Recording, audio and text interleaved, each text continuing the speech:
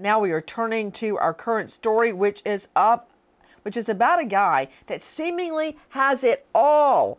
More money than you could ever count, fame, women, mansions, cars, adoration, the works. His name is Sergio Brown. Take a listen to our friends at Crime Online. Myrtle Brown's neighbors speak highly of the longtime Maywood resident. She's described as a lovely lady by Kevin Greer. Very soft-spoken, outgoing, just a happy person, he says, always on the go. Brown's latest trip is a testament to that, as she had just returned from a group trip to Aruba. And when she returned, she celebrated her 73rd birthday on September 8th. Days later, Myrtle Brown's family is alarmed after not being able to reach her. Sheila Simmons last spoke to her sister 6 days after Brown's birthday. It was Thursday. Then communication ceased. 2 days later, the family searched the Browns' home, coming up empty-handed. The police are called. Myrtle Brown is missing. So this is a 73-year-old mother of NFL star Sergio Brown, beloved by all, still out and about, active, loving life, gets back from Aruba on a trip with all of her friends, and then suddenly she goes missing just after her birthday. Of course, the alarm is raised. Joining me an all-star panel to make sense of what we know right now about Sergio Brown and his mother, Myrtle Brown, age 73. I want to go straight out to Forrest McFarland joining us, news reporter, investigative reporter with the U.S. Sun. Let me ask you a question, Forrest McFarland. What do we know about Sergio Brown's upbringing? Where is he from? What do we know about that? Now, Sergio is from Maywood, Illinois. It's a suburb of Chicago.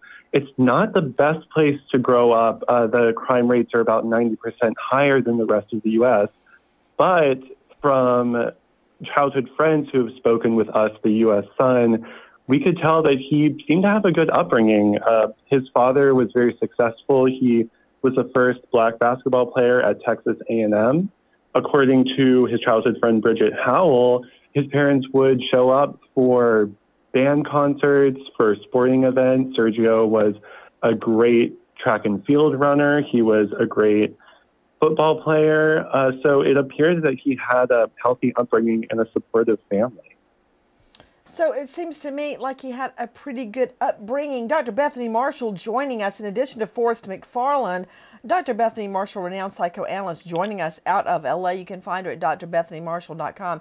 Dr. Bethany, you know, when a child grows up destitute, without love, abused, mistreated, underprivileged, very often excuses are made for them later in life when they commit a crime. It is argued that that's how they were brought up. They don't know any different life, and so they continue the life that they know.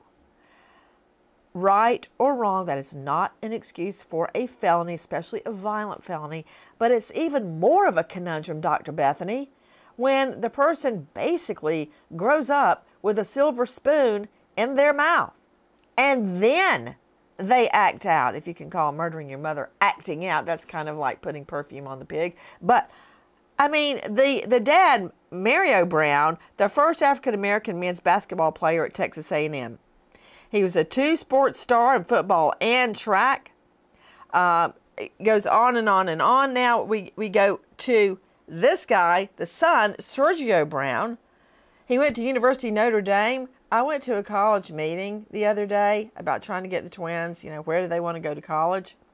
The meeting was with Notre Dame. We were all sitting in this big auditorium. You know how much that costs? $80,000 plus a year. Did you hear that? $80,000 plus a year. That's some school, right? And that's where Sergio Brown went.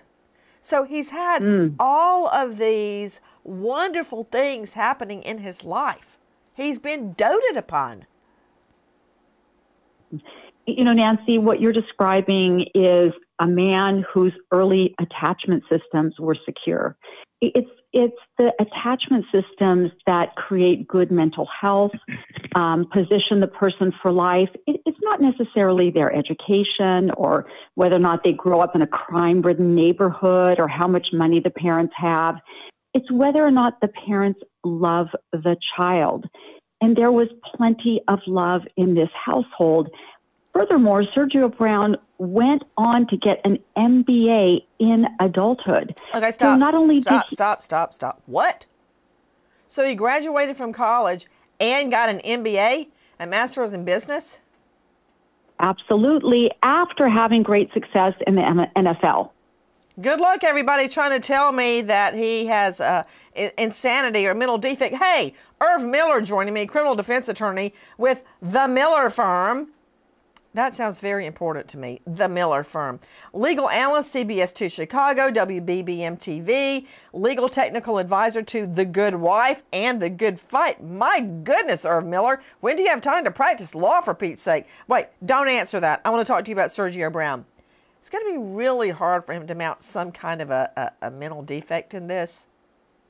The man has an MBA. Let me tell you. Yes, let me tell you, though, how the mighty have fallen in this particular case. When he went to court yesterday, when he was extradited from Mexico. Oh, you mean after he had a fight with the police on the plane? That? After that. Wait till I tell you about that, everybody. I tell you what, an air marshal comes up to me and goes, sit down. I'm like, yeah, absolutely. I was sitting down yesterday. Why do you have a fight on a plane after 911? That's a good way to get your head bashed in. Go ahead. Right. But guess who was appointed to represent him at the court hearing yesterday? All right, is that serious? You really want me to guess? The public defender of Cook County. He's broke. Oh, okay, stop. Stop right there. Stop. He's broke? He had no money to hire an attorney, so the judge appointed the public defender to represent him. Okay. Hold on. Paul Duffy with me, former Deputy Senior Inspector, U.S. Marshal Service, Senior Consultant with the Group 9 Risk Consultants, and contractor with the U.S. Marshal Service. Does that mean they get you to do things they're not supposed to do? Don't answer that. You have the Fifth Amendment right to remain silent. Paul Duffy, the man is broke. I mean, how don't NFL players make millions of dollars? Nancy, doesn't mean that he didn't squander it away. At age 55, he would be eligible for a retirement from the NFL, minimum of 3 years playing, but he played for 6. And he did put 2 homes in Colombia on a credit card while he was vacationing in Mexico. 2 homes in Colombia on a credit card? Yes, ma'am. Yes, ma'am. Okay, you know what? This is getting worse and worse and worse. How you make millions and millions of dollars and you're broke and you have to have the public defender, who, by the way, are very maligned because public defenders, like prosecutors, are in court trying cases every day. They know the judges. They know the ins and outs. Sure, they don't make a lot of money. They're public defenders, but many of them really know how to try a case.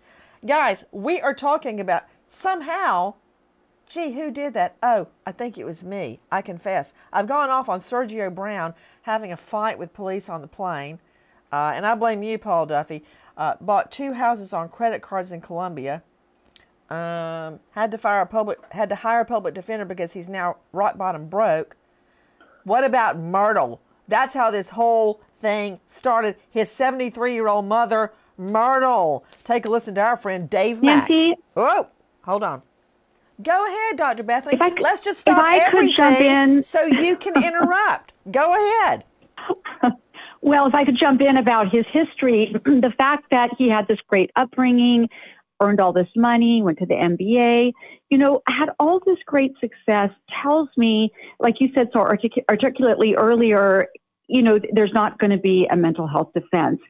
But the public should know that this means that this is a highly functioning, highly intentional. I'm so sorry. Can we start that over? This is a highly functioning, highly intelligent man who had some intervening factor later in life, whether it be drug use. It's not going to be a mental health crisis because you don't function that highly earlier in life and then have a psychotic break. It just doesn't happen.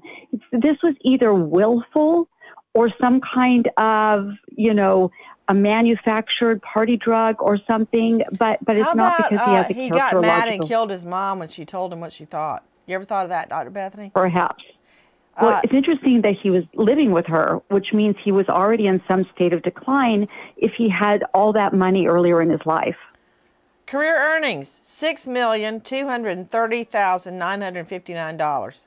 $6.2 million. Average yearly salary, $890,000. Okay, now, Dr. Bethany, can I go forward with our friend Dave Mack? Okay, let's hear what Dave Mack can tell us. Listen. Myrtle Brown isn't the only person missing. Her son Sergio Brown isn't answering phone calls or messages from his brother either. Sergio lived with his mother and often took walks in the neighborhood, but according to the family, Sergio's behavior has been off for the past few months. He hadn't really been himself. Days after Myrtle Brown goes missing, Instagram posts of Sergio Brown show up. Reportedly, he's in Mexico. Hours later, Brown posts another Instagram story showing his location as Sydney, Australia. His post is full of characters from the movie Finding Nemo. Police begin looking into their authenticity. Okay, I really don't know where to start with that. Dr. Eric Eason, hold on just a moment. Dr. Eric Eason is with us, a board-certified forensic pathologist and consultant. Dr. Eason, hold on. I've got to make sense of what I just heard. Forrest McFarland, you're very, very quiet. So I need you to jump in right now. Myrtle Brown was not the only person missing. Son, NFL star Sergio Brown, also seemingly AWOL. But then suddenly, just a few days after his mother goes missing, Sergio Brown puts Instagram posts up saying he's in Mexico. Then just a few hours later, he says he's in Sydney, Australia. And then he starts loading up Finding Nemo characters. You do know Finding Nemo as an investigative reporter. You need to know all about that. That's an animated fish. And Dory, who is another animated fish, finds Nemo. Right, you know about that, Forrest McFarland. So he claims he's in Mexico, he claims he's in Australia, and he is posting characters from Finding Nemo. Do I have those facts correct, Forrest?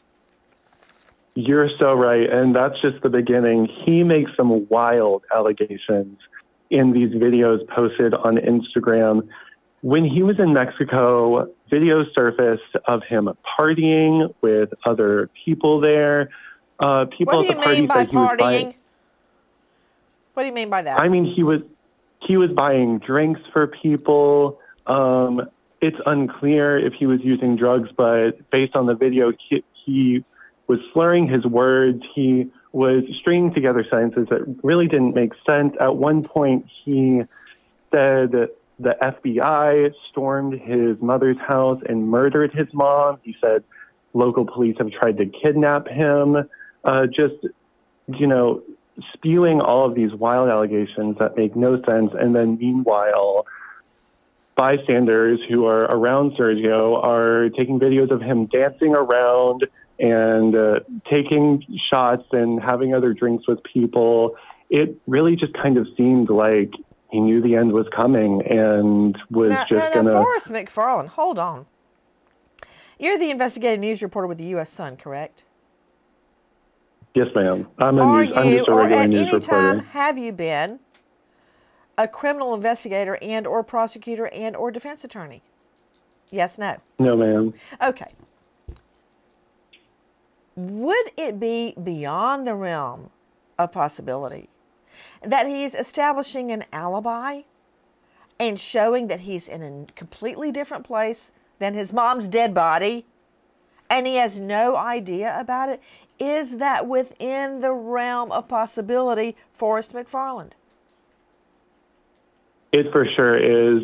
And based on what prosecutors said in the hearing yesterday, it seems like he bought a one-way ticket as soon as his mother is believed to be killed. So a one-way ticket? The only thing worse is if he used her credit card. Jackie, are you telling me he actually used her credit card? That's a yes, no. Yes. Yes, okay, yeah, he just made it worse. So Irv Miller, renowned criminal defense attorney from the Miller firm, He goes missing immediately after his mother is killed. He turns up in one location in Mexico, partying, as Forrest McFarlane has described, then suggests he's in Sydney, Australia, which is what, a 15, 18-hour flight, then begins posting characters from Finding Nemo. Herb, I want you to hear a little bit of the Instagram rant to which Forrest McFarlane is referring. Let's just hear the first 7 seconds. Hit it. FBI, they came into my house on Bob Marley's death day with a 511 Agent gas, unwarranted. Okay, the FBI came into my house on Bob Marley death day. It's kind of hard to understand because, as Forrest McFarlane told us, there's a lot of partying going on in the background. You hear music. We tried to mute it for you. Okay, let's hear some more. They kidnapped me twice from home, the Maywood Police Department, right? Aaron Peppers was there the second time that it happened. They kidnapped me twice from home. The FBI, is he saying, Forrest McFarlane, the FBI or the Maywood Police kidnapped him? Is that what I'm hearing? You're hearing right. Okay, let's hear some more because he's about to put his foot right in it. Listen. It had to be the FBI or the Maywood Police. I thought my mama was on vacation in Sinaloa. Okay, he thinks his mother was on vacation in Sinaloa. Okay. Nancy, if I could jump in about this really quickly. I don't think Go ahead. I don't think this is creating an alibi.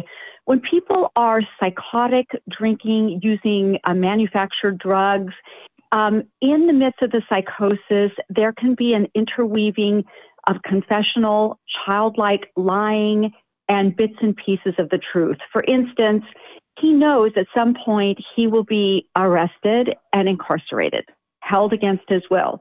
So that comes as, oh, the police and the FBI came in and they kidnapped me twice. Mm-hmm. That's the ramblings of a man who knows he's in big, big trouble. I don't know, Dr. Bethany, you're giving him a lot of credit. I think he's trying to CYA. Technical legal term. Let's hear some more. That's fake news. Get the out my face. She retired. You want to come to me? The Maywood Police got to give me money. Fake news? Is he actually talking about fake news and trying to say his mother is not dead, but she's in Sinaloa? Okay, let's hear a little bit more. FBI had to do it. They got the power to do some like that. What the is going on? That's fake news. Don't come with me.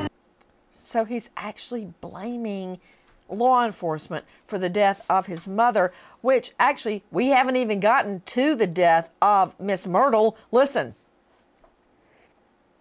Brown's family went back to search the family property a second time. Neighbors joined the search, and Myrtle Brown's body is found alongside a creek near the home, approximately 100 to 150 feet away from her back door. Her body was wrapped in a sheet. The medical examiner ruled Myrtle's death a homicide, citing multiple assault-related injuries, blunt force trauma. Okay, the fact that her body is wrapped up in a sheet shows what we call staging. In my experience, and everybody on the panel, jump in if you think differently, a random killer does not hang around the dead body long enough to stage anything. Say you break in a home, you're right in the middle of stealing something, and in walks the little old lady who owns the home, you panic and kill her. You get out of there as fast as you can. You don't wait to hide her body and wrap it in a sheet and stage it to make it look like a suicide or something. No, you get the hay out of there. Joining me right now, Dr. Eric Eason, joining us out of South Carolina, board-certified forensic pathologist and consultant.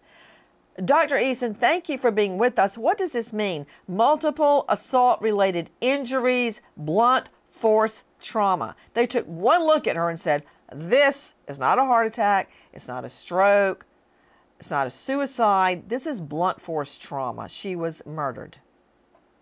Right. So blunt force trauma is an injury due to a solid object striking the body, or the body hits the solid object, or some combination of the two. You're going to result in having injuries on the body that are bruises, scratches, lacerations, which are tears on the skin.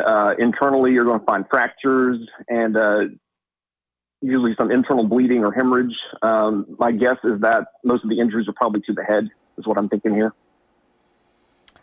And Nancy, If I can jump in for 1 second, Nancy, the complaint that was presented in court basically said that the cause of death, one of the areas of injury, she had a broken neck.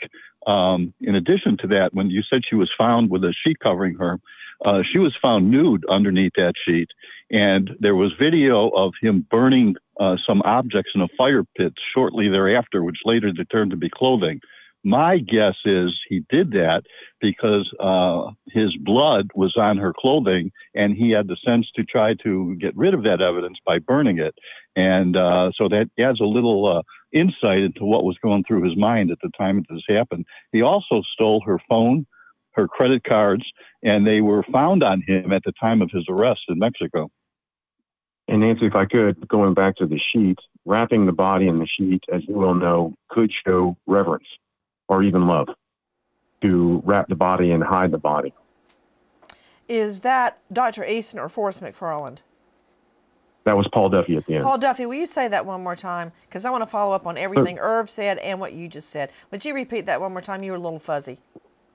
Sure. Nancy, as you well know, wrapping that body in a sheet could be a sign of reverence or a sign of love, not wanting to leave the body out to the elements and out naked. Oh, okay, Paul Duffy. Like when we find a baby that's been killed and someone has wrapped it in its favorite blanket.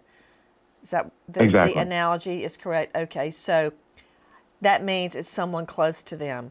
I'm not buying the love and the reverence. Well, man, I don't know. It's very complicated. Look, I'm a JD, not a shrink like Dr. Bethany. But even if you did love the person at one point, you still murder them. But you're right, it's a clue, a very important clue, Paul Duffy, because we only see that when the killer is connected to the victim in some close way, like when Tot Mom murdered her daughter, Kelly. Kelly was in a plastic bag thrown in a swamp, true, but also with one of her favorite blankets. I see what you're saying. It points to who the killer is. And Irv Miller, tell me again what you were saying. Her body was naked. Hey, Irv, listen to this. Our friends in Cut 3, Dave Mack. Myrtle Brown's neighbor, Carlos Cortez, said he saw Myrtle and Sergio together on Thursday. That's the same day Myrtle talked with her sister. Then police found footage on the Ring doorbell camera. Sergio was seen taking out the trash and lighting a bonfire. Is that the video you're talking about, Irv Miller? I wasn't able to hear it. Could you it's play a that one more Ring. time? It's doorbell Ring camera video. I love those things. The Ring doorbell camera catches Sergio Brown taking out trash and lighting a bonfire, but he didn't do a very good job.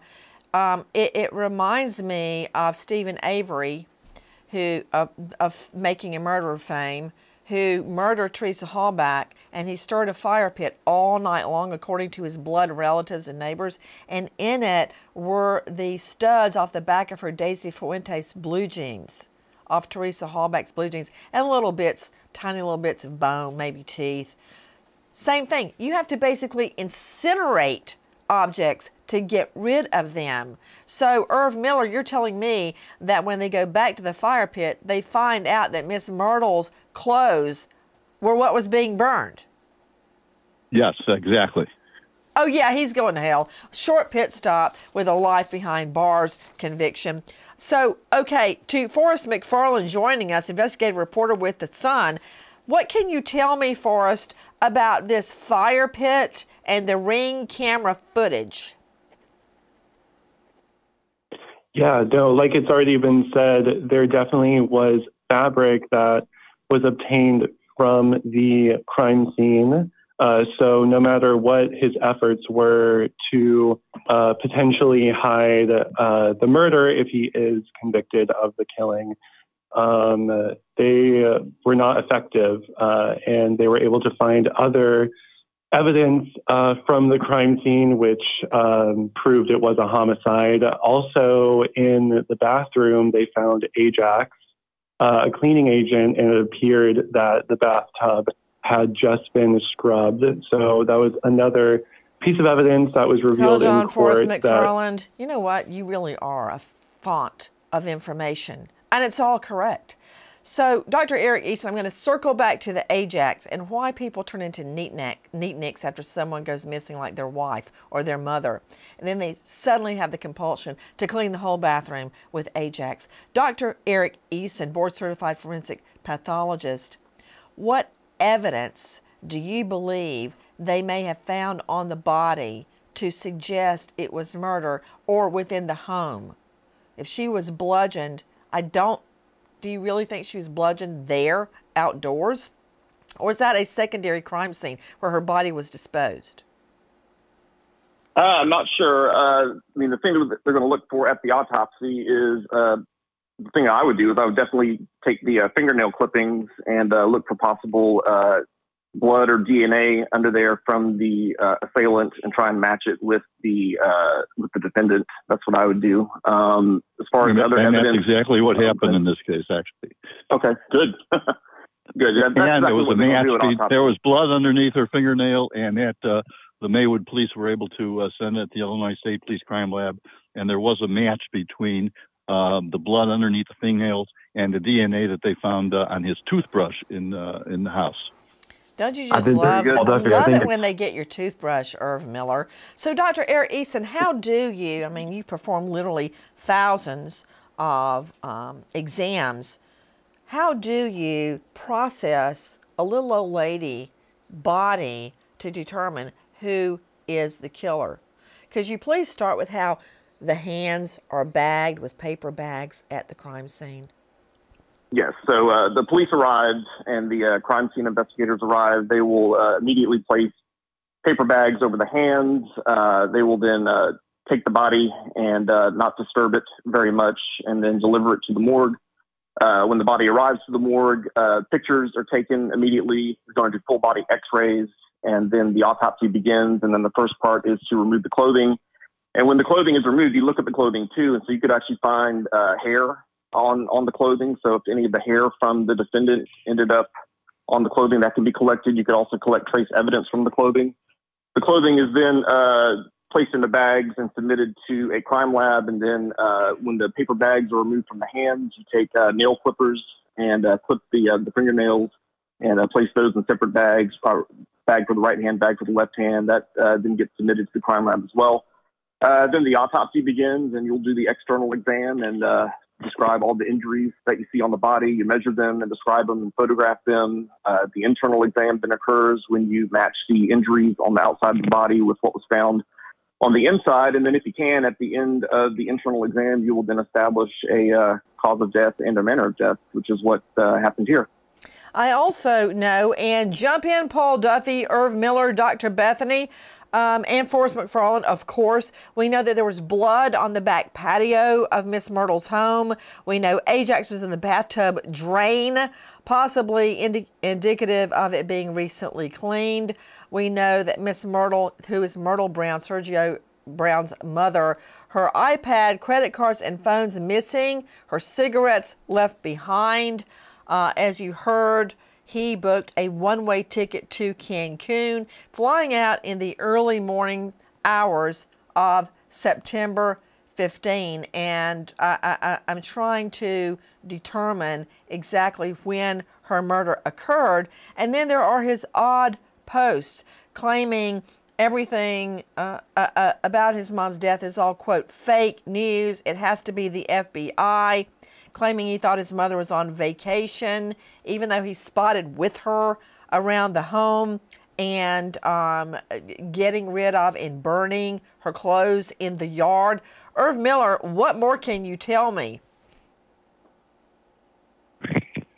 Well, he was trying to reach out for any type of potential defense that he could possibly come up with, and trying to figure out everything from alibi to blaming the FBI to blaming the police to say he was being kidnapped on the airplane, just reaching out for every possible straw that he come up with. Unfortunately, that doesn't do a defense lawyer much good in court, trying to figure out which one of those to go with. Perhaps there is no good one to go with, and you just rely upon the state to prove the case beyond a reasonable doubt, period. What can you tell me, Forrest McFarland, investigative reporter with the U.S. Sun, about a fight on the plane? Yeah, so another wild video surfaced of Sergio after he was taken in by police. He had another violent outburst on the plane and was just screaming, claiming that he was being taken to Tijuana, Mexico against his will, that he was being kidnapped, when in reality he was being arrested and taken back to Illinois to answer for his alleged crimes and be investigated for the death of his mother. I also think it's important to note, just circling back to his mom's death and the blunt trauma death, I think it's interesting to note his career in the NFL. At one point, Sergio, who stands at 6'2", was 210 pounds of pure muscle. He played as the safety, which is basically like the human shield, the last resort for the defense. It was his job to stop the ball at all costs from crossing his team. One of his most notable moments in the NFL was tackling Rob Gronkowski, the famous NFL quarterback, and breaking his arm after tackling him. I mean, one violent outburst against your 73-year-old mother is more than enough, I think, to kill her. Can we get back to Nancy, if I could jump in about this. Arm? Hold on. Tell me about Gronkowski's arm, because you know what I'm thinking about, Forrest McFarland? I'm thinking about Miss Myrtle's neck and how her little neck was just snapped. Tell me about Ron Gronkowski's arm again. Now, Sergio Brown and Rob Gronkowski had a famous rivalry during his career in the NFL. They were once teammates and then became rivals after Sergio violently tackled him on the field, broke his arm. He was out for who knows how many games, recovering from this injury. And on the following season, Rob Gronkowski says that Sergio Brown was just goading him, talking smack across the field, and eventually he just had it, grabbed Sergio Brown and threw him off of the field in an iconic moment in NFL history. So this man was powerful. He could get in people's heads. He, was just playing a game that he did for his job, and he was able to snap an incredibly healthy and strong man's arm. Is it true, Forrest McFarland, investigative reporter, U.S. Sun, that Sergio Brown's mother neck was snapped? Yes, ma'am, it's true. And it's believed that she died from blunt force trauma. So that could have meant, an object was used to hit her, maybe a fist. At 73 years old, and she was quite a slight woman as well. She was very thin and small. So, one stray hit, I could have snapped her neck. Paul Duffy joining us, former Deputy Senior Inspector, U.S. Marshals, now Consultant Group 9 Risk Consultants. You have hunted down felons, usually killers, drug lords, all over the world as a U.S. Marshal.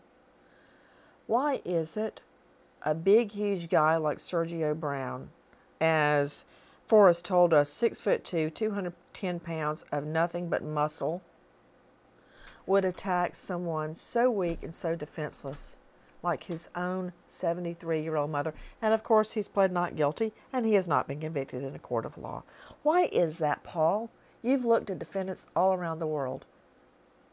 Nancy, it would be difficult to come up with a motive, but I would consider, and I would be surprised if the defense didn't look into concussions he might have sustained in the NFL, leading to a violent outbreak. Okay, so a concussion. Okay. Paul Duffy, as much as that, I feel like I'm eating a dirt sandwich when you said that. You're probably right. That's probably where they're going to go. Irv Miller, have you noticed, as Dr. Bethany was saying earlier, very often you see defendants weave a tiny bit of truth into their big fat lie? And I believe we're seeing that here. But, you know, my mom is going to be 92 in December. She lives with us. And I still see her as young and vibrant, but every once in a while I see her as she really is. She's frail. She's kind of bent over. She's a shadow of herself. Just so beautiful with black hair and blue eyes and endless amounts of energy. And I'm just thinking of Miss Myrtle Brown up against an NFL safety. Really? That's for you, Irv. I see an issue here as a former prosecutor, because, you know, we always look for motive, even though we don't have to prove motive. What he took from her not only was her credit cards, her phone, her iPad, but also her bank cards. I think this was a garden variety robbery that went bad. He wanted money. He needed assets. He needed credit cards.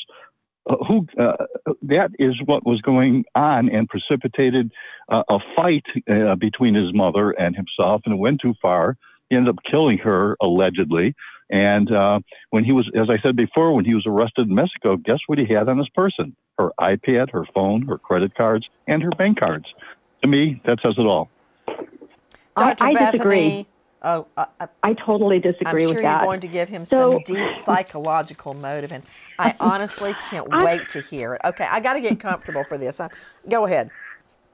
I do have professional athletes and former pro athletes in my practice, and often they get addicted to a combination of painkillers, opiates, steroids, and a stimulant like methamphetamine. And they use them all together for multiple reasons: to hold on to their energy, their youth, mostly to bulk up and to feel like the former athlete they once were, the opiates to cover all the pain that they're suffering after having played for so many years.